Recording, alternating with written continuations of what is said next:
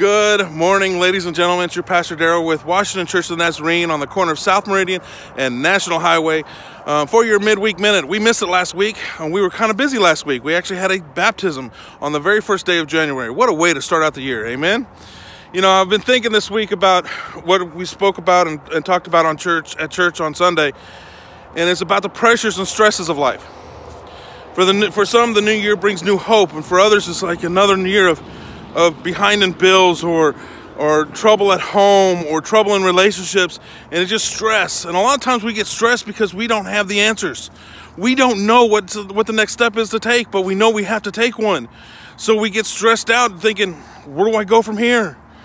James is very specific when we reach that stressing point. He says, you know, if you lack wisdom, ask for it. All you got to do is ask for his wisdom. What a great hope that we can ask for the creator of the universe's wisdom. Who better to ask than the person that has all the answers? I love the fact that we have that hope in him. We have that hope like a brand new day as the sun comes up behind me. Love that picture, don't you? It's gorgeous. We have the hope of the wisdom of the creator of the universe, the creator of all that you see. We'd love to see if you don't have a church home. Until next week, have a great rest of the week. And God bless you. Have a great one.